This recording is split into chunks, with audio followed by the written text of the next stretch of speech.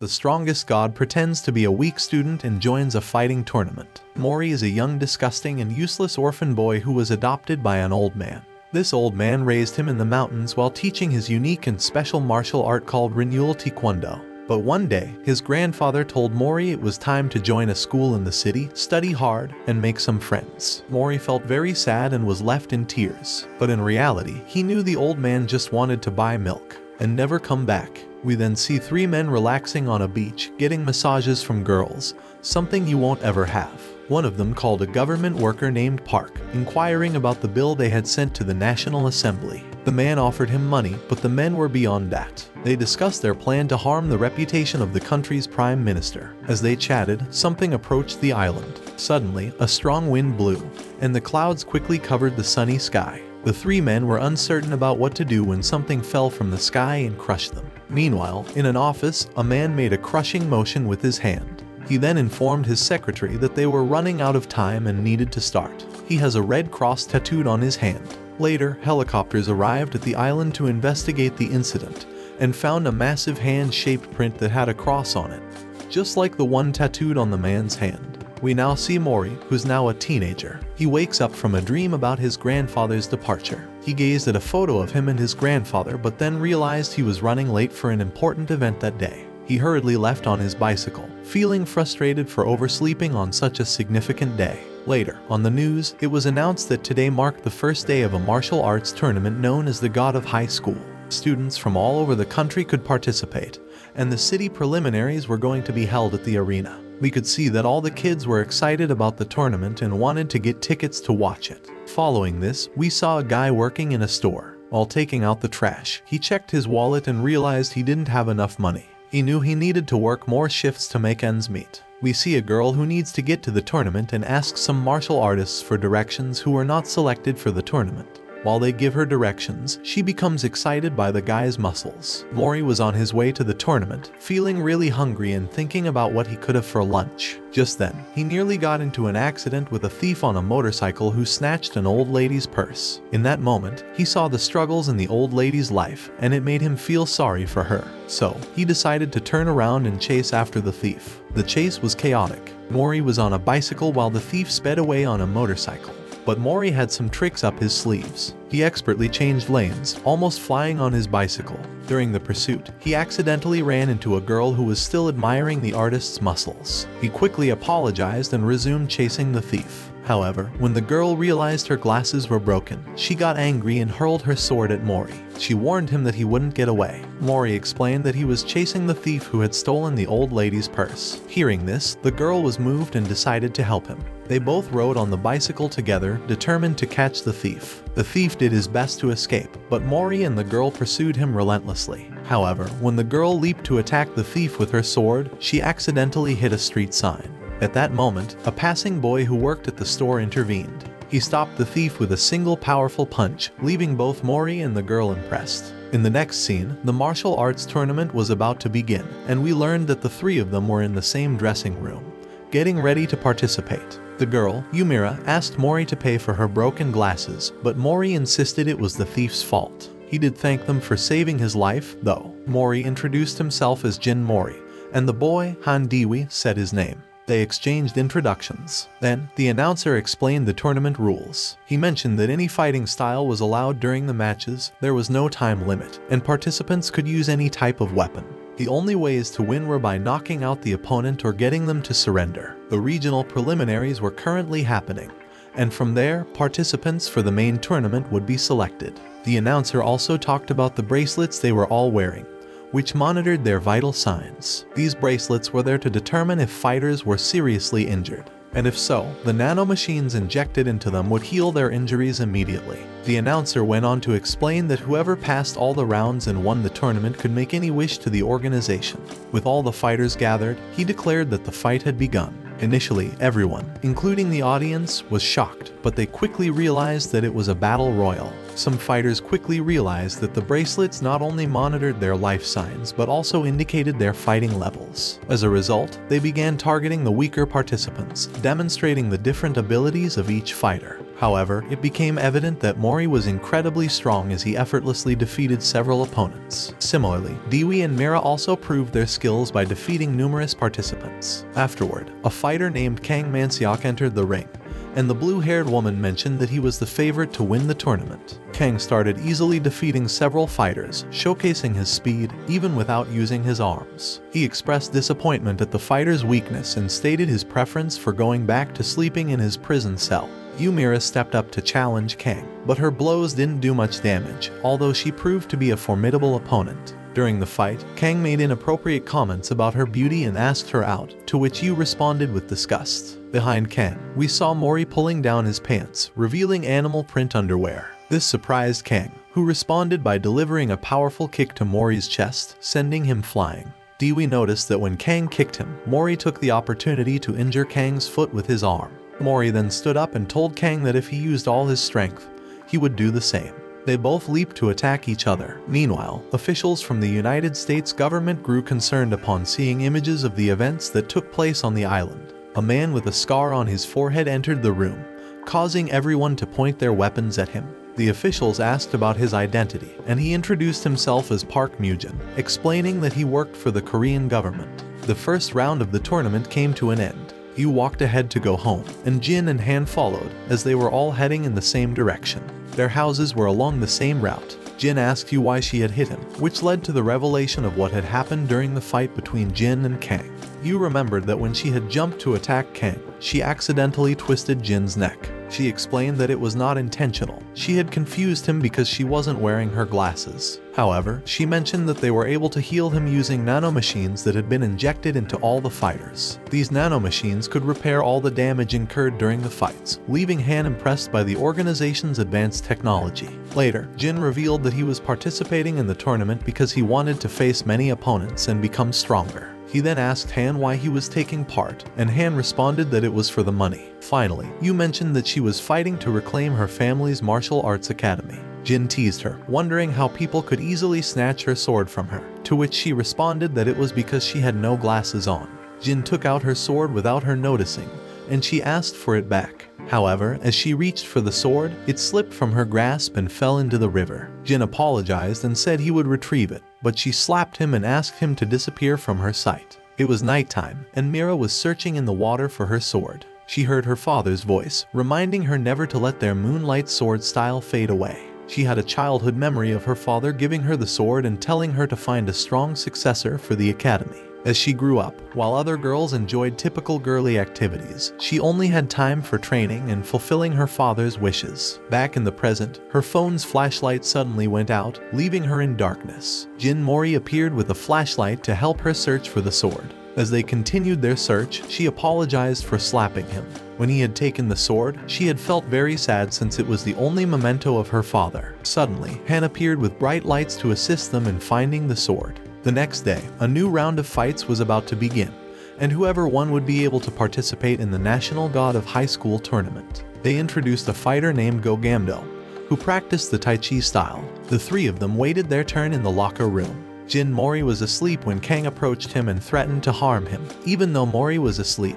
However, Go stepped in and told Kang to leave him alone. Despite this, Kang kicked Go in the face, but Jin Mori quickly woke up and supported Go's back to protect him. Mori advised Go to always stay alert. The first match was between Ymira and Han Dichul, and with just one move, she knocked him out. After that, the fights began, and Jin Mori easily won his match. Afterwards, they watched the other participants' fights on TV, and Han also defeated his opponent. Seeing this, Jin Mori expressed his desire to fight them. Suddenly, Go Gamdo appeared to thank Jin Mori for intervening when Kang attacked him earlier. He mentioned that he shouldn't have let his guard down. However, as he was saying this, the announcer called the fighters for the next match. Jin Mori warned Go to be careful since his opponent was Kang. Go told Mori that he didn't fear Kang, but he was concerned about losing the Battle of Wills. The announcer had declared that the fight would not end until one of them became unconscious or surrendered. He had also mentioned that if someone left the ring for more than 20 seconds, they would be disqualified, and they could rely on nanomachines to heal their injuries. Go had told Kang to release his arms and stay true to the path of a real martial artist. The fight began, and Go managed to land many punches on Kang,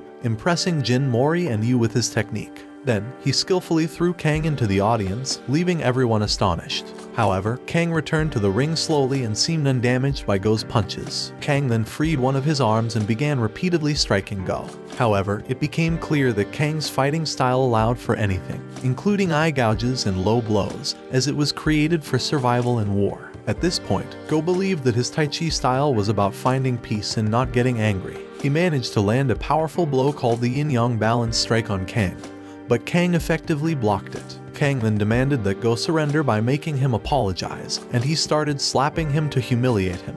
However, Go refused to give in. Kang continued to step on his face and then tried to tear Go's arms from his body. But just as he was doing so, Jin Mori intervened and began hitting Kang because he despised his dirty fighting style. The tournament organizers surrounded Jin Mori and informed him that he couldn't interfere in the fight that way. Kang got back on his feet and claimed that he was no longer the same. A black aura emanated from Kang, and he removed his heavy pants. We caught a glimpse of his past when he was weak and had asked his mentor to teach him techniques, but she had called him a failure. Returning to the present, Kang attacked Jin Mori with a powerful move. The organizers moved to intervene, but Jin Mori jumped and kicked Kang several times. He kicked Kang so many times that Kang fell unconscious. Suddenly, Park Mujin, the man with the scar on his forehead, appeared and used his power to throw Jin Mori to the ground. Over the microphone, he announced that he was the head of tournament administration, and a severe punishment would be imposed on Jin Mori. However, as they were taking him away, he heard the crowd praising and shouting his name. Following that, we observe a group of people dressed in religious robes within a cult-like setting. They are listening to the tournament's events on the radio, and one of them mentions that they will fulfill God's will, believing that by doing so, they will have their wishes granted. Back at the arena, the organizers have gathered, and the woman with blue hair mentions that Go Gamdo is severely injured, which means he is eliminated from the tournament. Then, we see Kang, who is quite scared of what Jin Mori did to him. The woman comments that she doesn't believe Kang will fight again. Next, we see Jin Mori working out in his room, while the organizers are debating whether they should disqualify him. The man with the scar on his forehead looks at Jin Mori's record and is surprised to see that Jin Mori's grandfather is Jin Tijin. After that, the fights began. Yu faced off against a woman named Ma Mission, who happened to be the United States wrestling champion. Ma suggested that Yu should choose a different weapon since her wooden sword wouldn't stand a chance. She started the fight strong, attacking Yu with her aggressive moves. Ma explained that she had come all the way from America to win the tournament, as the winner could have any wish granted. Yu attempted to fight back with her sword, but Ma's strength seemed as tough as iron, making her attacks ineffective. Yu's sword ended up falling far away, and Ma taunted her, claiming that she had no chance of winning. This infuriated Yu, and she unleashed a power called the Moonlight Sword Style, which created a large wound on Ma's chest. Even without her sword, Ma fell to the ground, and Yu was declared the winner. Meanwhile, Jin Mori was in the room celebrating Yu's victory. However, Mujin entered and informed Jin Mori that they had decided on his punishment. He told Jin Mori that he could rejoin the tournament if he could defeat the man with green hair and glasses. But Jin Mori insisted on fighting the blonde man instead, recalling a humiliating incident from school. He threw a tantrum on the floor, expressing his strong desire to fight the blonde man. The man with glasses claimed that he was stronger than the blonde man and had been chosen for that reason. To prove his strength, he punched Jin Mori in the face. Jin Mori excitedly got up, realizing that the man was stronger than he had thought. The man with the scar then announced that the fight would take place the next day. Yu walked alongside Han, still upset with Jin Mori for intervening in the fight. She was concerned that this might lead to Jin Mori's disqualification from the tournament. However, Han described the incident as incredible and believed that Jin Mori's strength was extraordinary. Suddenly, Jin appeared and informed them about his upcoming fight against the man with green hair and glasses. He also offered them some fruits given to him by the scarred man earlier, mentioning that they would restore their energy. Yu was angry at him for being so reckless, but Jin told them about their families, saying that encouraged them to do what they wanted. It was becoming evident that the scarred man and the woman with blue hair were plotting something.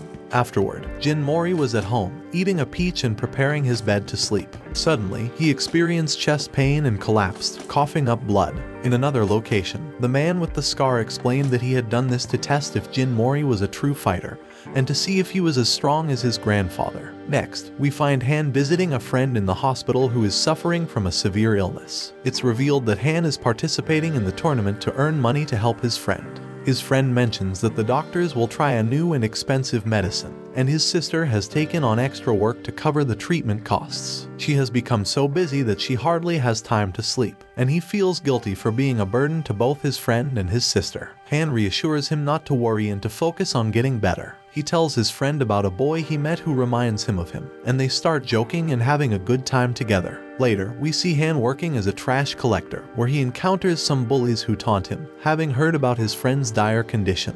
One of them hits him with a can, dirtying his shirt, but Han picks it up, and the bullies continue to mock him. Back at the arena, Han was preparing to fight in the tournament against a boy who was always seen with a book. The boy claimed to have learned everything from books, including how to win in battle. As the fight began, the boy could predict Han's movements because he had studied all the patterns of karate. He mentioned that if he practiced and learned all the movements, it would be impossible for him to lose. That's why he participated in the tournament, to prove his theory correct. The boy attacked Han with a metal bat, but Han managed to dodge the blows. The boy tried to attack again but slipped and fell. Surprisingly, Han didn't take advantage of the situation. Instead, he offered the boy a hand to help him up. The boy was surprised that Han didn't exploit the moment and asked why. Han explained that it would be cowardly to attack a downed opponent. The boy got up and used a power called 12 Spears, which involved delivering 12 simultaneous strikes, severely injuring Han. The boy told him that these blows had pierced his bones and reached his organs, making it pointless for Han to get up and continue fighting. However, Han recalled his friend's struggle in the hospital, who had expressed a strong desire to survive his illness. We returned to the present, and because of this, Han knew he couldn't afford to lose. So, despite his injuries, he got up and continued to fight. The boy launched an attack with 72 spears, but Han countered the boy's onslaught with a move called Black Tortoise. He followed it up with an attack called Vermilion Bird, creating a whirlwind that blinded the boy. Finally, he unleashed White Tiger, the third attack, landing multiple blows on the boy, who was left helpless. The boy couldn't believe that his theory had been completely dismantled. Unable to continue with his fourth stance, the boy collapsed and was eliminated from the tournament. Next, they announced the fight between the commissioner with green hair and Mori. However, Jin Mori was unconscious in his house. Suddenly, something inside his body awakened him. Later, as they waited for him to arrive at the fight, everyone thought he wouldn't show up. But then he arrived running and jumped into the ring, although he seemed a bit tired and didn't know why his body was burning so intensely. Upon seeing him, the green-haired commissioner taunted him, suggesting that he might have been scared to face him. The announcer explained the rules, stating that since it was an uneven match, if Jin Mori knocked his opponent down once, he would win. The fight began, and in the blink of an eye, Jin Mori swiftly took the commissioner's glasses off and knocked him down with minimal effort before the guy could react. The announcer was surprised and shouted that the match was over, leaving the audience upset because it had ended so quickly. Suddenly, the guy became enraged and rushed to attack Jin Mori, but Jin Mori evaded the attack and delivered a kick that sent him flying. The audience fell silent because it was clear that Jin Mori possessed incredible strength. Afterwards, a giant monster or god emerged from the guy's body and began to attack Jin Mori, who had to run around the ring to avoid the monstrous attacks. The power of this monster was far beyond anything anyone had seen before. The monster tried to impale Jin Mori with a sword, but something stopped it, and then the monster disappeared. The other commissioners arrived to restrain the green-haired guy, who was furious about the humiliation he had suffered at the hands of Jin Mori. When Mugen arrived, he punished the green-haired man by reducing his salary for 3 months due to his behavior. Then, he approached Jin Mori, who was resting, and congratulated him on his victory. Jin Mori replied that he was very hungry and wanted to eat a banana. At that moment, there was no doubt in the man's mind that Jin Mori was indeed Jin Tijin's grandson, the so-called Tiger Cub. Next, a television program discussed the God of High School tournament, with the presenters announcing that only 4 fighters remained from the preliminary round. These fighters were Mori, a practitioner of Rinul Taekwondo, Yu, the successor to the Moonlight Sword style, Han, a top full-contact karate practitioner, and another fighter named Byon Yihi, specialized in a Brazilian fighting style. The next match was set to be between Yu and Han, After this, our group of friends strolled down the street, discussing who they thought would make it to the final round. Suddenly, a car pulled up in front of them, and a young man got out. He walked toward them, knelt down, and confessed his love for Yu, asking her if she wanted to marry him. Upon hearing this, the three friends were surprised and embarrassed. In the next scene, Yu is seen with her younger cousin, and they are deciding on the dress she will wear for the wedding. The little girl expresses disbelief that Seongjin has decided to marry Yu, revealing that this young man is a famous fighter who works in television. Seongjin expressed his desire to let Mira and her sword shine. Later, we are shown a flashback to Yu's childhood when her father had died, and she was approached by her uncle. Her uncle told her that she would now live with him and take care of her father's sword. He also attempted to teach martial arts but was too weak, and his students left the academy. Yu declared that she was the rightful owner of the sword and must secure a bright future for it. Later, at the dojo, the uncle asked Seongjin why he wanted to marry Yu. He replied that he had many plans involving her and the sword. He expressed his determination to fulfill a dream that neither he nor his brother could achieve. Later, Mori was trying to decide which burger to order when he overheard a conversation in line about his friend's upcoming marriage. He decided to go to her house to ask her why she was marrying Seongjin. When she asked how he found her house, he revealed that he had asked the people who organized the tournament. Yu tried to close the door, but he held it open and questioned why she was getting married if she wasn't in love, especially at the time of the semifinals. She explained that she had to do it for the sake of the sword and the moonlight style. Afterward, she closed the door and Mori ended up falling down the stairs. However, she appeared to be sad, as she did not want to get married. Next, Mori called Han, who was working as a food delivery driver, and informed him about Yu's marriage to a television personality whom he didn't trust. Han advised him to stop interfering in matters that didn't concern him, but Mori insisted that something didn't seem right because Mira didn't appear happy. In a scene change, Yu was dressed as a bride, and her uncle had memories of her not liking the same things as other girls. She preferred staying at home and cleaning, or when they walked on the street, she would gaze at other girls' clothes. He would ask if she wanted him to buy her some, but she always said she didn't need them. Now, it was strange that she was getting married, and even stranger that she was doing it with someone she didn't love. He went to where Seongjin was and asked him to cancel his niece's wedding, stating that Yu didn't want to get married and that she was still a child. However, as he said this, Yu entered and claimed she was happy and wanted to fulfill her dream of getting married. It was clear that she had something else in mind. She mentioned that Seongjin's power would change the fate of the moonlight sword style. Her cousin became sad because Yu didn't usually speak in that manner. Later, we saw the cousin telling Jin Mori about her father and the sword. He wanted to talk to Yu and make her see the reason, but security guards appeared and prevented him from reaching her because he didn't have an invitation.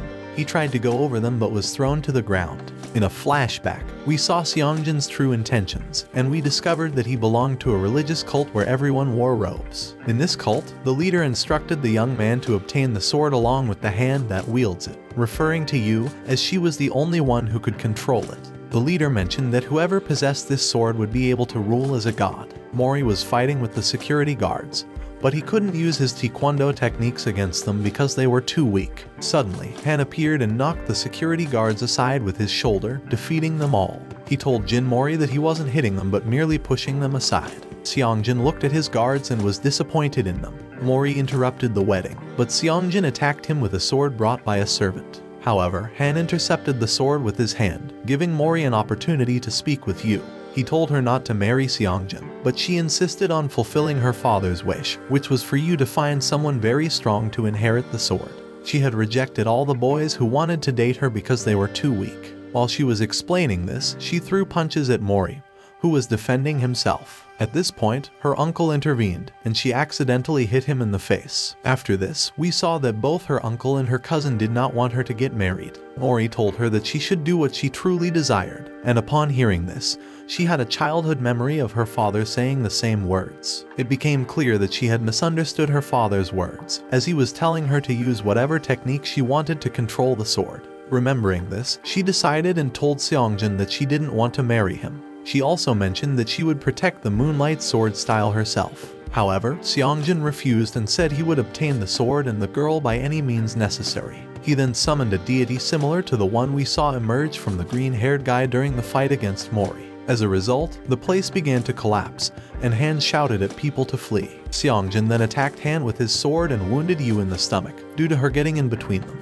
But she quickly struck him with a moonlight move, and he fell unconscious. Both Jin and Han were happy to see her back. Afterwards, they were outside, watching the fire, and Yu felt guilty for everything that happened. Seongjin escaped in a car with his father's sword, and she said she didn't care if he took it because her father's spirit was not in the sword but inside her. Afterward, she walked away laughing with her friends, and both her uncle and the little girl were happy for her. Later, Han was in the hospital while doctors tried to revive his friend, but they couldn't do anything because he had no pulse. After that, Han was at work, and the usual guys came to taunt him. This time, he didn't allow them to make fun of his friend and beat all three of them. Then, we saw the semifinal of the tournament between Han and Yu. At this moment, Han was filled with rage over his friend's death, and the audience was shocked to see him brutally beating Yu. He wanted to continue hitting her despite her being severely injured and unconscious, so the presenter had to step in to stop him from killing her. After the fight ended, he passed by Mori and told him that they would meet in the final. Mori thought that Han seemed like a different person and not his friend. 2 years ago, Han had a memory from before his friend became ill, showing that they used to enjoy fighting every day after school. Then, we returned to the present, and he was in the bathroom, vomiting while thinking about his friend and the injuries he inflicted on Yu. Following this, the other semifinal fight began between Mori and Byeon, who used his Brazilian fighting style. However, the fight ended quickly as Mori defeated him with a single attack that knocked him out. Jin displayed immense strength. The presenter then announced that the final would be between Mori and Han, and the winner would participate in the national tournament. Later, Mori visited Yu in the hospital where she was being treated with nanomachine technology. She noticed that he was distracted and told him that he wouldn't be able to win the final against Han that way. She mentioned that she lost because she was weak, but Mori said it was because she was injured from the fight. However, she expressed her concern about why Han had acted the way he did. Later, Han visited his friend in the hospital, who was still alive but in a coma. The next day, the final day of the preliminaries arrived. The fighters were called to the ring, and the match began. Mujin wondered if the tiger cub would awaken, referring to Jin. The fight was evenly matched as both exchanged blows, and neither had the upper hand at this point. Han landed a blow to Mori's mouth, causing him to spit out a lot of blood, just like Yu had been hit. Mori got up in anger and told Han that he wouldn't forgive him for hurting their friend. He launched several kicks from his renewal taekwondo, and Han fell into the corner. However, Mori approached and extended his hand to help him up. Han took his hand but told him that neither he nor Yu were his friends. He then began using various techniques to attack Mori. We then saw Yu leaving the hospital with her uncle and cousin. She walked past Han's friend's room and realized that he was being treated with nanotechnology. Several people were gathered there, including the tournament organizers and a girl who was mourning her brother's death. The sister screamed at the deceased guy, urging him to get up and fight his friend Han again, which was what he enjoyed the most. Later, a memory showed the scarred man telling Han that he knew he wanted to win the tournament to help his friend. He offered a deal. If Han won the semifinal and final in a very superior manner, he would cure his friend's illness using nanomachines. This was the reason why Han fought with all his strength against Yu and was doing the same against Mori now. Returning to the present, Han was beating Mori mercilessly with his god stance, and he fell to the ground. The presenter started counting to 10 to see if Mori could get up. But before the count reached 0, the scarred man appeared and told Han that his friend had already died. At that moment, Mori got up before the count reached 0. Later, we delve into Han's school days, where he had gained a reputation for winning all his fights, even against older students. In one instance, he found himself outnumbered by students armed with sticks, but an unexpected ally, the friend who would later mean so much to him, appeared to aid him in the battle. After their victory, both exhausted and lying on the ground, the friend questioned Han about why his supposed friends hadn't come to his aid. Han responded with a bitter truth: those he associated with weren't truly his friends. The friend offered a valuable piece of advice, urging Han to place more trust in people. Returning to the present, Han awoke from his unconscious state, grappling with the devastating news of his friend's passing. Mori initiated a brutal attack, but Han defended himself ruthlessly. At this juncture, we learn about the scarred man's previous conversation with Han. He revealed that the nanomachine treatment had been initiated, but regrettably, it was too late. Consequently, their contract had come to an end, leaving Han free to fight as he saw fit. In the heat of the battle, Han reflected on the folly of proclaiming that Mori and the others weren't his friends. He also recalled the words of his departed friend, the advice to trust people more echoing in his mind. Despite Mori's relentless assault, Han chose not to resist. In the midst of the intense battle, Yu implored Han to fight as he had when he faced her and handed him a letter left behind by his late friend. Yu cautioned Han not to reveal its contents to Mori, fearing that it might affect their fight. Upon receiving the letter, Han recollected his friend writing it before his untimely demise. The letter conveyed his happiness and encouraged Han to fight for himself. Filled with newfound determination, they engaged in a fierce battle, both content as they gave their all. Mori unleashed a powerful blue dragon kick, causing Han to tumble to the ground. The announcer declared Jin Mori the tournament's winner. Han had another memory, this time of a fight he had won against his friend, who was overjoyed and suggested they share a smile. Han, however, asserted that smiling wouldn't bring them any victories, to which his friend insisted that they would become best friends. Back in the present, as Mori extended his hand, Han realized that Mori's smile mirrored that of his departed friend. They shook hands, and Mori declared them friends. Yu assisted Han to his feet, declaring her intent to defeat him in their next match. Together, they walked away, and the audience erupted in applause, celebrating their newfound friendship. Jin Mori's grandfather, named Jin Tijin, finds himself deep in the forest when a group of men dressed in robes from the religious cult suddenly appears. One of them approaches the elderly man, suggesting that strong individuals should unite and join their cause, claiming that they've been bestowed with power from heaven. However, the old man vehemently refuses, asserting his right to live life on his own terms, a sentiment he often shares with his grandson. In response to this refusal, the man's expression changes, hinting that he might have used some form of power or manipulation on the elderly man. Mori lies on his bed, pondering the whereabouts of his long-lost grandfather, whom he hasn't seen since his childhood. Meanwhile, on television, the presenters make an announcement about the upcoming national tournament, which will be held in teams starting in 2 weeks. To participate in this tournament, the top 3 fighters from each regional preliminary must form teams. In order to determine the 3rd and 4th place fighters, Yu competes against the fighter skilled in Brazilian style and easily secures the 3rd place position. Mori enthusiastically cheers for her from the audience, but both Yu and Han feel somewhat embarrassed. The tournament administrators review detailed analyses of the teams, and a sudden rule change is enacted.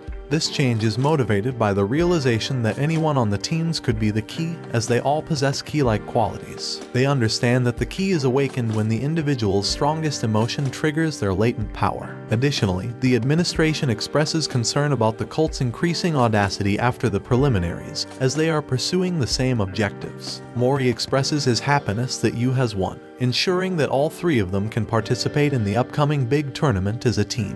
They walk down the street together, and Mori is excited about the prospect of going to the tournament with his friends. However, a sudden realization strikes him: in a team competition, he won't be able to fight against his friends. Yu questions why he would want to fight against them, and Mori responds that being the strongest is incredibly cool. During this conversation, Mori senses someone passing by, but the person disappears quickly, leaving him intrigued. Later, we see an elderly man who has been sent by the scarred man to spy on Mori. It becomes clear that this elderly man is a master, and they summon these masters using cards. There are 6 of them in total. The elderly man used to be Mugen's teacher, and he believes that Jin Mori must be strong because he survived after consuming the sage fruit. Thus, the elderly man intends to mentor him. Continuing the storyline, we are shown what transpired with Mori's grandfather. The men in robes summon a god from the sky, creating a portal through which a giant sword descends, pointing towards the elderly man and causing massive destruction in its wake.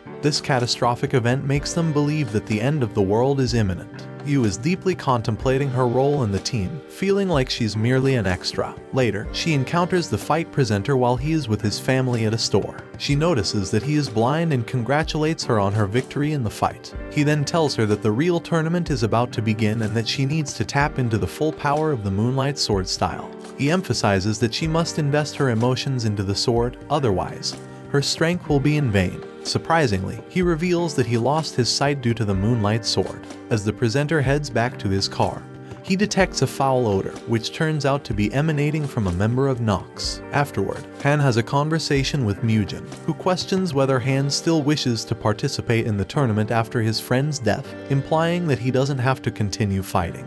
Han responds by stating his commitment to repaying a significant debt and his determination to win the tournament, as it's what his late friend would have wanted. He also expresses his curiosity about the hidden power behind the tournament, alluding to the god that emerged from the green-haired man during Mori's fight. This revelation captures the scarred man's attention as he gazes at images of gods on the wall. Mori is dedicated to his training in an effort to gain more muscle and surprise Yu and Han. However, his training regimen includes activities that are not very effective, such as chasing after a cat. In another instance, he assists some children in retrieving a balloon stuck in a tree. Unfortunately, the branch breaks, causing him to fall and twist his ankle. Unbeknownst to Mori, the elderly man seen earlier appears behind him and inserts a needle into his ankle, miraculously relieving his pain. Following this, the scarred man explains the concept of gods and how individuals can extract power from them, effectively using it in combat as if they were gods themselves. This transcends human understanding, and those who harness this power are known as Charyok. Later, Yu and Han pay a visit to Mori's house. When Mori questions how they found his home, Yu playfully responds with the same answer he provided when he visited her house. Upon entering Mori's residence, they are met with a disheveled and untidy environment. Mori explains that he used to live with his grandfather in the mountains but relocated to the current place to attend school.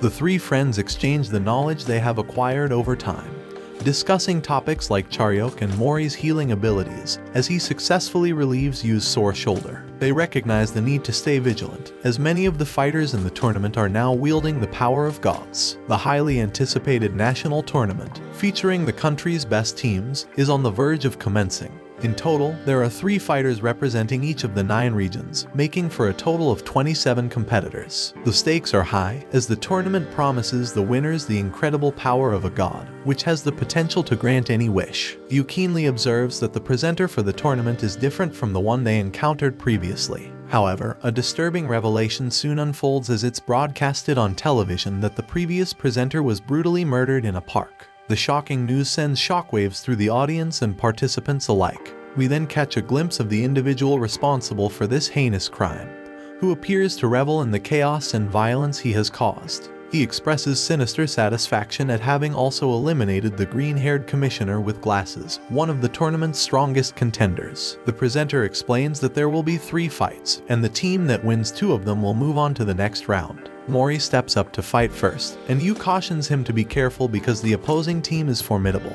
However, he isn't fearful and shares that he has acquired a new skill. During the battle, he touches different points on his body, explaining that it will unleash his hidden power. In the audience, the elderly man takes pride in teaching him this new ability, which is part of Tijin's Taekwondo. Unfortunately, Mori couldn't move because he touched the wrong spots on his body, allowing his opponent to capitalize on the situation, delivering powerful kicks and securing victory in the first match. In the second match, Han faces the largest member of the opposing team. The presenter points out that this fighter is the oldest in the tournament, at 38 years old, surprising the audience as he doesn't resemble a high school student. In another scene, the person responsible for killing the presenter and the green-haired commissioner gloats about how easy it was to take their lives. However, it's revealed that the green-haired man, named Q, miraculously survived despite having a sword through his lung. He summons a god, which swiftly severs the assassin's arm. Back at the tournament, Han is locked in a fierce battle against his older opponent. Han manages to land multiple powerful punches on Pum, causing worry for Pum's brother. However, Jang, Pum's brother, reassures him not to fret as Pum never gives up. This triggers a flashback to Pum Kwang's time working in construction, where fellow workers ridiculed him for his repeated failures to pass the high school entrance exam. His brother delivers a bag of books for him to study with, and they discuss Pum's determination. Meanwhile, Jang watches from a distance and declares her determination not to become a loser like them. After losing a fencing competition, she vents her frustration by throwing her fencing sword against a wall. Pum Kwang approaches her and inquiries about her well-being. She already knows his name, as people often gossip and speak ill of him. Curious, she questions why he keeps trying when everyone mocks him for being a poor student and older. Pum Kwang reveals that he refuses to give up, sharing that he attempted various endeavors after leaving school, but ultimately gave up on all of them. He advises Jang not to give up if she truly wants to achieve something.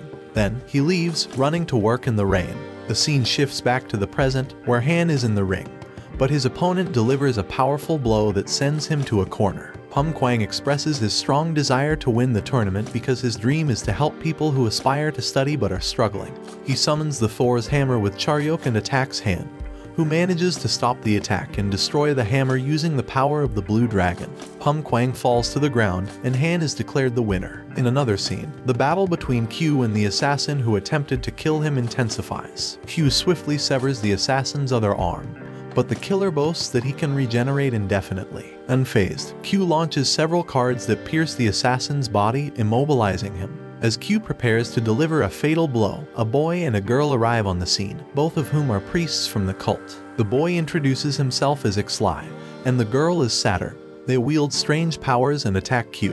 However, the white-haired organizer, aware that Q had removed his limiter, arrives to assist him. She had sensed something amiss and came to investigate. Back at the tournament, the final match between Yu and Zhang is about to commence, and the victor will determine which team advances to the next round. Initially, both girls wield sticks in their fight, but Zhang quickly realizes that Yu holds the advantage. Pum Quang fervently cheers for Zhang, urging her to fight with unwavering determination and not give up.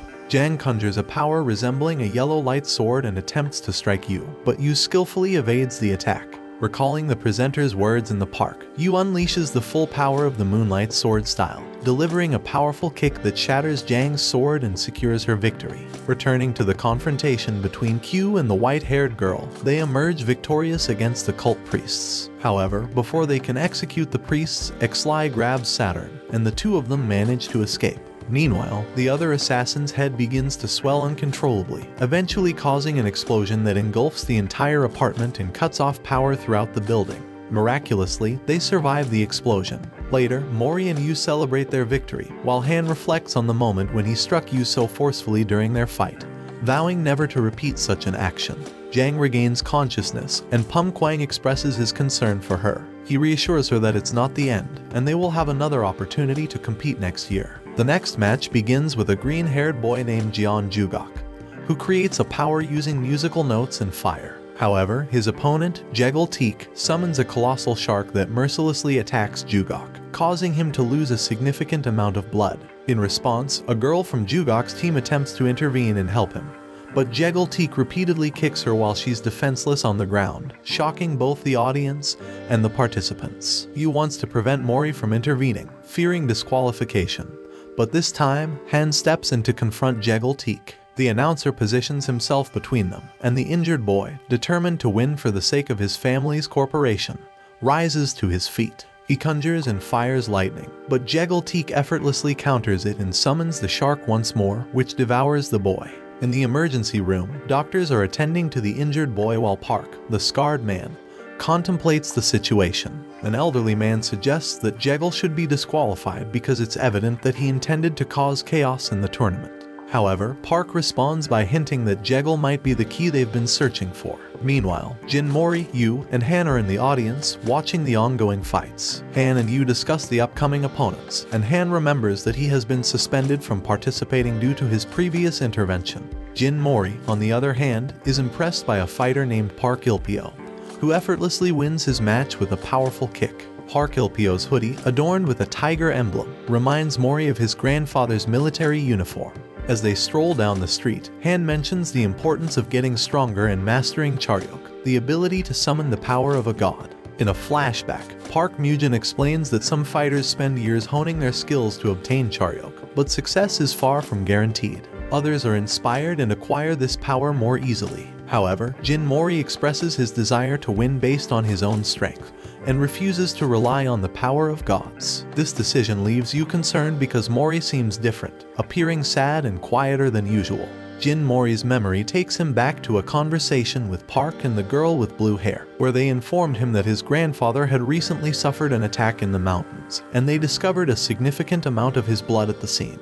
While Park Mujin was concerned about the slim chances of survival, Jin remained confident in his grandfather's abilities. Back in the present, Jin Mori is lost in thought and expresses his disbelief that his grandfather was killed. At that moment, Park Ilpio approaches him with excitement, eager to meet him. They exchange friendly punches, both ending up in a deadlock, and neither of them takes it further. Ilpio apologizes for his enthusiasm and offers a hand to help Jin up. During their conversation, Park Ilpio reveals that he has been following Jin Mori's progress since the preliminary rounds. Jin Mori, curious about the tiger symbol on Ilpio's hoodie, inquiries about it, and Park explains that he wears it as a sign of respect for Jin Taejin, Mori's grandfather, Park Ilpio, shares his childhood story with Jin Mori, revealing that his mother abandoned him after his father's funeral. He was then placed in a martial arts academy, where he felt lonely and isolated. One day, Jin Taejin appeared with a young Jin Mori sleeping on his chest. Jin Taejin approached Park Ilpio, explaining that he had fought alongside Ilpio's grandfather in a war. He gave Ilpio a book of martial arts techniques called Tikaion, which his grandfather had studied throughout his life. Jin Taejin encouraged Ilpio to grow up quickly and become a great fighter. As he left, Ilpio noticed the tiger symbol on Jin Taejin's uniform, which left a lasting impression on him. During their conversation, Ilpio intercepts an attack that was aimed at Jin Mori, using his skills to stop the shark's teeth launched by Jegal. Ilpio then confronts Jegal, warning him not to harm innocent people. A flashback reveals Ilpio delivering a powerful blow to Jegal, leaving a strong impression on him. Afterward, Jegal departs, and Ilpio cautions Jin Mori about the danger that Jegal poses. Jin Mori is surprised and grateful for Ilpio's assistance, realizing that he wouldn't have been able to stop the attack without him. The scene shifts to Jin Mori training as he strives to become even stronger. Q barges into Park's office with anger, questioning why Park allowed the family of the deceased presenter to be murdered. In response, Park strikes Q and reminds him that he needs to compensate for the apartment damage caused during their fight. He also informs Q that 9 months of his salary will be deducted as a consequence of his actions. Later, on a rooftop, the blue-haired girl explains to Q that she created a fake body to deceive their enemies while the real wife and daughter were moved to a safe location. Meanwhile, Q retrieves a coin from beneath a soda machine, and Han, who works at the same location, observes him. Han approaches Q and makes an offer. He wants Q to teach him how to use Charyuk, and in return, Han promises to prepare lunch for him every day, allowing Q to save the money he would otherwise spend on food. Han's motivation is to become stronger than Jin Mori and ultimately defeat him. He senses that Jin Mori is troubled, and Han wants to be a reliable ally. Park meets with the tournament organizers and reveals that a dangerous religious cult called Nox is targeting them. He urges them to eliminate any member of this organization if they encounter them. Meanwhile, the members of the Nox cult gather for a meeting, and their leader declares war on the organizers of the God of High School tournament. In another scene, Jin Mori reflects on his 17th birthday and his long separation from his grandfather, Jin Taejin. He recalls that his grandfather left him to confront dangerous adversaries when he was just a child. Yu and Han surprise him with birthday wishes, bringing food and spending the evening playing and having fun together. They make a pact to win the tournament, even though Han can't participate due to his suspension. The following day, Jin Mori receives a letter containing a map and a photo of his grandfather, who is shown bound by chains, raising concerns about his safety. Jin Mori rushes on his bicycle, determined to save his grandfather. He mentally apologizes to Yu and Han, promising to return in time for the tournament. Meanwhile, the quarterfinals have begun, featuring a match between Seoul and Jeju, two teams that were seeded into the tournament at the last minute. Yu and Han search for Jin Mori but can't find him anywhere. The blue-haired woman suddenly appears and informs them that the fight is about to start, urging them to return to the stadium. She warns that if Jin Mori doesn't arrive before his turn, he will be disqualified, and their team will be eliminated from the tournament. Later, Yu stands alone in the ring as Han was disqualified earlier. She resolves to buy time for Jin Mori to return. Just as she prepares to face the opposing team, they arrive wearing black robes, raising suspicions that they might be associated with the Nox organization. The fighter set to battle Yu removes his robe, revealing his muscular body and a wooden sword that belonged to Yu's father, adding tension to the upcoming fight. In the midst of her fight, Yu's wooden sword shatters, and her formidable opponent reveals a national treasure known as Fengxian, harnessing its immense power. This revelation shocks Yu, as she was unaware of the sword hidden within her weapon. Her muscular adversary taunts her, highlighting that despite years of training, she never realized the true nature of her sword. As the intense battle continues, Yu manages to disarm her opponent momentarily. However, when she attempts to wield the sword, she recognizes it as her own, but it promptly vanishes from her grip and reappears in her adversary's hand. He explains that the sword recognizes its true owner, and it now acknowledges him as such. Meanwhile, Jin Mori arrives at an abandoned location in pursuit of his grandfather, only to discover a disturbing scene. He finds a person impersonating his grandfather, and when this imposter's head grotesquely turns backward and then inflates, it results in a catastrophic explosion, obliterating the surroundings. A mysterious man appears and informs Jin Mori that his intention is to eliminate the strongest competitors in the tournament in his quest to reach the key. Jin Mori, undaunted, prepares for a fierce battle as the man multiplies into numerous identical clones. Simultaneously, Yu continues to endure a brutal beating from her powerful opponent, who mocks her for her perceived lack of strength. Han's search for Jin Mori leads him to a room where he discovers Pum lying on the ground. As he enters the room, a woman appears, prompting Han to engage in combat briefly. However, he decides that he doesn't have the time to waste on this confrontation. In the midst of this encounter, Jegal enters the room and is seen admonishing the woman for her actions. Then, we return to Jin Mori's fight, and he struggles to defeat the clones because of their overwhelming numbers. They all launch themselves at him, breaking through the floor. As they fall, Jin Mori realizes that the lifeless bodies of the Jeju team members that Yu is fighting are present. The man explains that they killed the Jeju team members and assumed their identities to secure victory against Jin Mori's team. Jin Mori presses certain points on his body, numbing himself for the next hour. Meanwhile, the muscular opponent continues to overpower Yu, and she lacks the strength to defend herself. He taunts her, suggesting that Jin Mori won't return. Yu begins to strike back upon learning that her friend has been harmed. However, her attacks lack the power to inflict any damage. The muscular opponent delivers a powerful blow, causing Yu to fall unconscious. Yet, at that moment, she finds herself suspended in the air and begins to sink into her subconscious. She hears the voice of a god of war and recalls the fond memories she shared with her friends. The god of war decides to grant her its powers. Yu rises, and we witness her ability to summon the god named Lu Bu. As a result, her sword returns to her hand. The muscular man also harnesses his Charyok, Kraken, but Yu easily defeats him. The announcer declares Yu the winner, but she feels extremely tired and collapses to the ground. Just before hitting the ground, Jin Mori arrives and supports her. Yu is relieved to see him. The presenter then announces the start of the second match. While they are tending to Yu's injuries, Han expresses his happiness that she managed to acquire Charyok. However, they can't help but notice that Jin Mori is unusually angry, unlike anything they've seen from him before. The fight commences, and Jin Mori's opponent inquiries about how he managed to escape from the clones. Jin Mori remains silent and launches a powerful attack using blue dragons. This power isn't derived from a god but was created by Jin Mori himself. As we witness Jin Mori striking his opponent, it simultaneously reveals how he defeated the clone man earlier. In a later scene, we delve into Ilpyo's memories, where Jegal inflicts a severe injury on his best friend, Seungjun, by breaking his leg.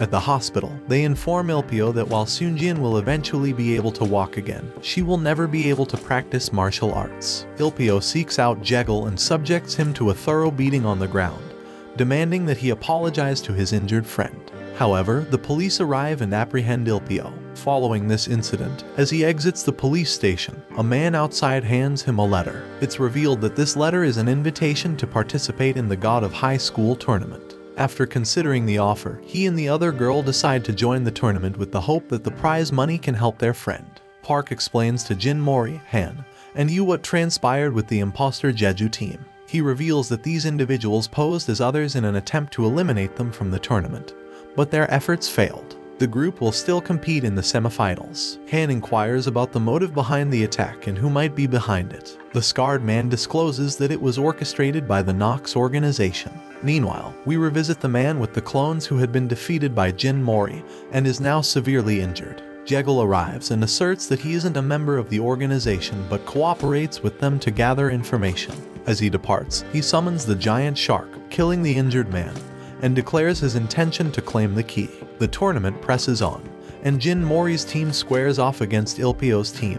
Yu and Han continue to observe Jin Mori's unusual behavior, noting that he is quieter than usual. Subsequently, the fight between Han and the girl named Sunga commences. Sunga launches a fierce assault on Han, but he recalls the information Park shared with them earlier. Park had explained that Nox's objective is to prevent others from harnessing Charyok's power, and those who master it must join their organization. This is why they abducted Jin Mori's grandfather, who possesses immense power. The group expresses their determination to confront Nox, but Park reminds them that they are still too weak. However, he promises to provide them with information about Nox if they emerge victorious in the tournament. In the midst of the fight, Han lands a powerful strike on the girl, sending her tumbling to a corner of the ring. Ilpio advises her not to continue as the odds are stacked against her. However, she resolutely refuses to yield, emphasizing that she refuses to fear the same fate that befell Sunjun. She's determined to honor her friend's memory by fighting until her last breath. With this determination, she launches another attack at Han, but his strength proves insurmountable, and he emerges victorious. Han approaches Jin Mori, who has been exhibiting a different demeanor, and reassures him that they, as a team, will win the tournament together. Following this, Yu embraces them, stressing the importance of their unity and support for one another. Jin Mori, moved by his friend's words, realizes he had been acting wrongly and reverts to his playful and jovial self. Meanwhile, Ilpio watches their interaction with a sense of sadness as they tend to his defeated friend. Sunjun arrives and acknowledges that Sunga had mentioned their participation in the tournament. She expresses gratitude to Ilpio for his concern regarding her leg. However, she encourages him to fight not for her but for his own desires, particularly his wish to confront Jin Mori. Fueled by her words, Ilpio prepares to return to the ring, claiming that he now feels ready to do so. In a different scene, we witness the leader of Nox, Sang, unleashing his deadly powers, disintegrating several individuals. His actions are interrupted by Park, who has seemingly reappeared after a long absence. Sang acknowledges that it has been a while since Park made an appearance and then proceeds to reveal his knowledge about Park's intent to organize the tournament in search of the dormant key. Following this revelation, Sang performs a potent spell that manifests a symbol in the sky, emitting a piercing light that shoots into the heavens, creating a portal. Through this portal descends a colossal sword, the very same one that once appeared to Jin Mori's grandfather. Subsequently, we return to the ongoing tournament, where the highly anticipated battle between Jin Mori and Ilpio is set to commence. As the fight begins, Ilpio candidly informs Jin Mori that his current taekwondo skills won't be sufficient to defeat him. Ilpio proceeds to outline 3 crucial mistakes he believes Jin Mori is making: an inability to handle close combat, announcing his attacks aloud, and techniques that place excessive strain on his own body. Ilpio begins landing blows on Jin Mori, who seems helpless. Ilpio takes the opportunity to taunt Jin Mori, suggesting that his grandfather would be immensely disappointed in his current state of weakness. At this pivotal moment, Jin Mori contemplates how to turn the tide of the battle, and abruptly employs Yu's moonlight sword-style technique, surprising both Yu and Ilpio. This technique proves effective as it damages Ilpio. Jin Mori follows up with Han's Black Tortoise technique, demonstrating that he's actively addressing the weaknesses Ilpio had identified earlier. Turning our attention back to the portal, a shadowy figure with godlike characteristics emerges and exerts force upon the giant sword. Sang had hoped for this godlike being to pass judgment upon the tournament's organizers. However, Park intervenes by summoning a cross-shaped shield,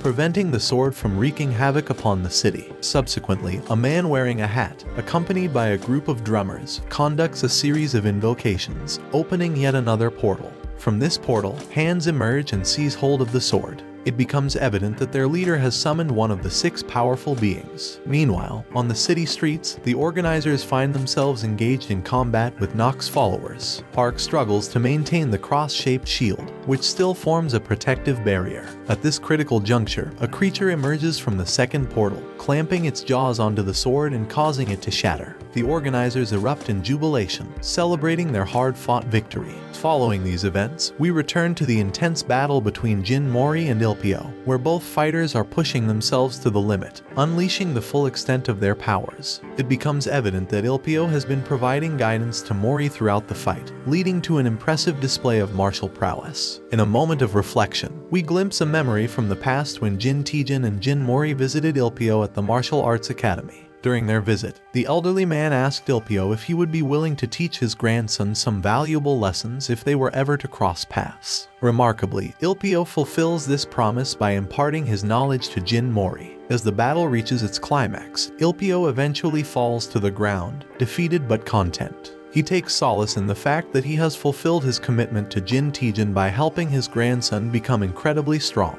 However, as he lies on the ground, he enters a peculiar dreamlike state where he encounters a white-tailed fox. In this moment, Ilpio fervently declares that he cannot afford to lose. To the astonishment of all witnesses, he rises to his feet, undergoing a dramatic transformation. His hair turns white, his eyes glow yellow, and he manifests 9 fiery tails. This astonishing transformation leaves everyone, including Park and Sang, in awe, as the power emanating from Ilpio surpasses anything they have ever witnessed. Upon witnessing this extraordinary development, Sang smiles and proclaims that the key has finally revealed itself. Of course, I can assist with that. Please go ahead and share the chapter you'd like me to edit for clarity and readability, and I'll make the necessary adjustments in past tense and at a 7th grade reading level. Back in the midst of the fight, everyone, including Jin Mori, is astounded by Ilpio's transformation. Jegel's Charyok resonance led him to believe that Ilpio might be the key. Ilpio confidently announces that the real battle is about to commence. Jin Mori attempts to strike Ilpio, but his blows prove ineffective due to an invisible barrier that shields Ilpio. In response, Ilpio launches a series of devastating counterattacks, causing Jin Mori to be thrown to the ground. Uncertain of how to overcome this formidable opponent, Yu and Han watch in amazement, impressed by Jin Mori's unwavering determination.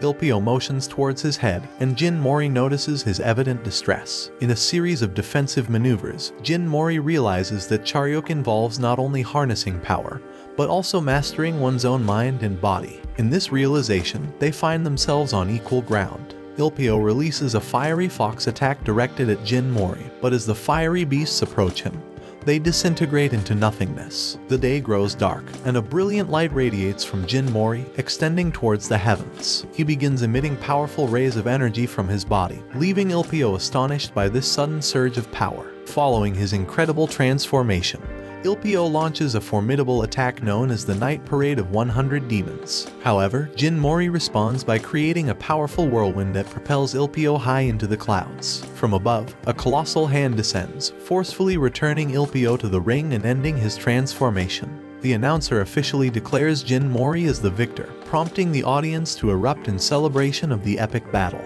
Yu and Han excitedly jump into the ring to embrace Jin Mori. Han inquires if Jin Mori had utilized his Charyok, but Jin Mori himself remains uncertain about the extraordinary events that just unfolded. Sang, on the other hand, is taken aback by the outcome and exercises caution before making his departure. Meanwhile, Mugen instructs the team to secure the key while he seeks immediate medical attention for his injuries. After their lighthearted banter, Jin Mori pays a visit to Ilpio in the hospital room. They continue their friendly dispute over who's the stronger fighter. However, once they're left alone, Jin Mori confides in Ilpio, revealing that he's currently unaware of his grandfather's whereabouts. He expresses his determination to win the tournament, as the scarred man has promised to provide information about his grandfather if he emerges victorious. Concerned for Jin Mori's safety, Ilpio offers a word of caution, emphasizing the danger of facing Jegel in the finals. Despite the impending challenge, Ilpio pats Jin Mori's head affectionately, evoking memories of their shared childhood and the bond they've developed. Following his injuries from Jegel's previous attack,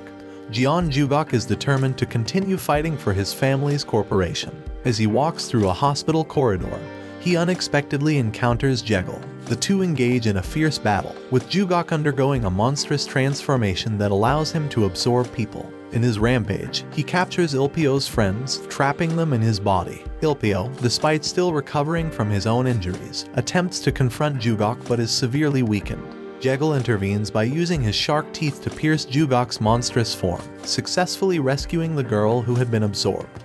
However, Jugok releases his body tissue, capturing Ilpio's friends in the process. Although the girl trapped inside Jugok tries to reason with him, Jugok's frenzy continues, leading to a gruesome encounter where Jegel summons his shark, resulting in the girl's demise and severe injuries to the boy. Witnessing the suffering of his friends, Ilpio is consumed by anger. He grabs Jegel, and their battle escalates, ultimately leading to both of them falling from the top of a building. In a separate scene, Sang, the leader of Nox, makes a declaration while walking down the street. He announces that he has finally identified the key and releases flying monsters into the area. In response to this escalating threat, Park decides to bring an end to the God of High School tournament. Amidst the escalating chaos, a colossal godlike figure descends through the portal, its shadowy presence casting a sense of awe and dread over Jin Mori, Yu, and Han. Sang, the leader of Nox, seems to revel in these events, declaring it as both the beginning and the end of something significant. Shifting scenes, we witness the grandfather of Jugok, who is determined to avenge his grandson's tragic death, even if it means sacrificing his own life for this cause. The narrative then delves into Jegel's backstory, shedding light on his past. It is revealed that he was forcibly separated from his mother and subjected to intense training with the expectation of becoming a winner. and inheriting the family fortune.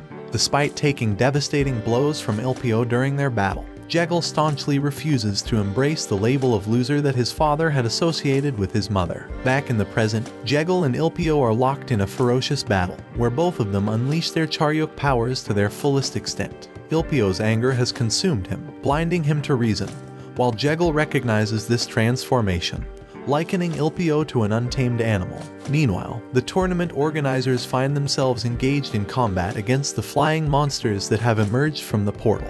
Hugh is elated, as he stands to earn a substantial sum of money for each monster he eliminates, which he plans to use to pay off his debt. Park intervenes, creating a protective shield in the sky to prevent the descending god from wreaking havoc on the city. Sang, the leader of Nox, reveals his sinister goal, to obliterate every fragment of the world itself. Ilpio persists in his assault against Jegal, but Jegal retaliates by summoning a monstrous entity that bites into Ilpio, causing him to revert to his original state. The key, which had been within Ilpio, hovers in the air, becoming the focal point of a fierce struggle as numerous individuals vie for possession. Ultimately, Sang manages to grab hold of the key, only to have it swiftly kicked away by Jin Mori, who is perplexed as to why everyone is fiercely contending for it. Meanwhile, Park continues to maintain the protective shield, resisting the destructive force of the descending god. In response to the escalating crisis, the United States government launches nuclear missiles and withdraws its alliance with Mugen, asserting that their advanced technology renders the old gods powerless. Given this dire situation, someone alerts Park, who casts a spell to transport the tournament participants to a remote location amid the mountains. However, Ilpio sustains serious injuries in the process. Han employs his Charyuk, which possesses healing properties, to tend to Ilpio's injured friends. In that moment, Sunjian provides Jin Mori with an explanation regarding Ilpio's motivation for helping him become stronger. Ilpio foresaw powerful threats looming over the entire city, prompting his efforts to prepare Jin Mori for these challenges. Just then, Ilpio regains consciousness, and Jin Mori reveals the presence of the key to him. Although Ilpio remains unaware of the key's nature or why it resided within him, he earnestly implores Jin Mori to keep it safe and refrain from surrendering it to anyone. Jegal reappears on the scene and inquiries about the key's whereabouts to Yu and Han. However, they steadfastly refuse to divulge any information, prompting Jegal to launch an attack against them. In a subsequent scene, Jin Mori embarks on a search for his friends and discovers them in a severely injured state. Han advises him to flee due to Jegal's overwhelming strength. Jegal boldly declares himself the victor and proclaims his intent to claim everything, including the key, as his own. After that, the god continued to break the shield, and at that moment, all the people in the city disappeared. The old man, Jian Yisen, had teleported the people to a location outside the city to protect them from harm. He only sought revenge against those who had killed his grandson. Following this, Jian pierced the nuclear missiles and used his divine power as one of the six to destroy the god's shield. The flying monsters died in the explosion. During the fight between Mori and Jegal, they both felt a powerful explosion and returned to Seoul. Jian fell to the ground, while Sang remained unharmed. Upon seeing Jin Mori, Sang asked him about the key. However, Jegal summoned monsters that surrounded Mori's friends, using a tentacle that emerged from his back. Jegal bound Jin Mori and took the hidden key from him. With the key in his possession, Jegal stated that he could finally surpass the gods. He devoured the key and transformed into a baby, rapidly growing and sprouting wings like an angel. Afterward, he reached his final form, which looked very different from his previous appearance. Jegal mentioned that it was his destiny to absorb everything and return to nothing, and he declared his intent to kill all the weaklings. Park and the other organizers observed that the gods seemed to have been defeated, but Jian died after causing the explosion, and they didn't know where Sang was. Meanwhile, Jin Mori, Yu, and Han contemplated leaving the area when suddenly Jegal appeared in his new form and began to attack them. His strength was vastly superior, and even Jin Mori was injured by his blows. He grew angry with Jegal for harming his friends and used the acupuncture technique taught by the old man. This technique involved touching various parts of his body to overcome his physical limits. With renewed strength, they started attacking Jegal together, but he retaliated with lightning. Giant monsters then appeared, attempting to crush them. Jegal wanted them to suffer before dying and threw a spear-like power at them. However, Han stepped in and got hit in the back. Despite his injuries, Han asked his friends to escape. In that moment, Jin Mori unleashed a new power, and a giant staff fell from the sky. Sang was shocked to witness this and realized that Jin Mori was the guardian of the key, Satan Taizai. Mori removed the headband from his forehead, which transformed into a crown. His eyes changed color, and the staff shrunk to his size. Jin Mori grabbed it and began to beat Jekyll with it. Everyone watching was utterly amazed as Jin Mori unleashed his newfound power. Jekyll summoned giant monsters, but Jin Mori easily pierced through them with the staff. His anger was palpable as he demanded an apology from Jekyll for hurting his friends. Jin Mori began to name each of the people Jekyll had injured, taking revenge for their suffering. He hurled Jekyll toward the ground at tremendous speed. Despite his injuries, Jekyll got up and declared that he would never be a loser. In response, Jin Mori gathered clouds in the sky and repeatedly struck Jekyll with lightning. Park informed the organizers that Mori's power was not borrowed from a god but had become divine at that moment. Jekyll lost his transformation and fell defeated to the ground, while Sang and his followers disappeared. Yu and Han approached Mori with hugs, relieved to see him back to his usual self, hungry and all. However, Mori struggled to remember what had just transpired, and the crown on his head caused him intense pain. Jekyll managed to rise once more, but his face began to age rapidly. Determined, he transformed into a grotesque, multi-handed monster. Mori attempted to summon his powers again, but they failed him. Just then, Ilpio arrived and reminded him to trust his comrades. The four friends embraced each other, ready to face Jekyll together. They reveled in the joy of fighting alongside each other, and Mori unleashed the power of the Blue Dragons, ultimately obliterating the monster. In his final moments, Jekyll recalled a memory of his mother bidding him farewell. Despite Ilpio's attempt to reach out to him, Jekyll pulled away, bidding him to live a good life. He was then devoured by one of his own monsters, meeting his end. Ilpio managed to catch some fragments of the key from Jekyll's vanishing body. Then, a woman emerged, declaring herself one of the six and the progenitor of the human race, claiming to be the strongest and most significant figure in the tournament. She informed them that, as the winners, they had the privilege to make any wish they desired. In a rush, Mori approached the woman, expressing his desire for help to save his grandfather. However, in that moment, he recognized the needs of his friends, some of whom were missing body parts due to the battle's toll. Mori realized he couldn't be selfish and decided to put his own wishes aside. Instead, he made a selfless wish for the injured participants to have their bodies restored to their original, uninjured state. The woman used her power, and miraculously, those who had lost limbs or suffered injuries were completely healed, returning to their condition before the battle. She also informed Mori that his grandfather was indeed alive, though his presence felt extremely weak. Mori shouted for joy upon hearing the news, and his crown disappeared, but he fell into a deep slumber due to exhaustion. The scene shifts, and Mori awakens from a 3-month slumber. He heads to the kitchen, where he finds Yu and Han busy cooking. In a flashback, the wish-granting woman informs Ilpio that the key fragments have been scattered across the world. She entrusts him, as the guardian of the key, with the task of gathering them, as the key possesses the power to challenge and potentially defeat the gods. Mori learns that to regain his lost memories from the battle, he must visit Satan Teise's homeland. Determined to grow stronger, Mori, Yu, and Han decide to embark on a journey to a distant location. They share a heartfelt moment, hugging each other, and Mori expresses his belief that the three of them will become stronger together. He also vows to find his missing grandfather. In the final scene, Jin Taejin remains imprisoned in a dark dungeon, his arm missing. Despite his dire circumstances, he thinks about his grandson and firmly believes that his grandson is capable of defeating even gods and challenging destiny itself. Watch this next video. See you on the next one.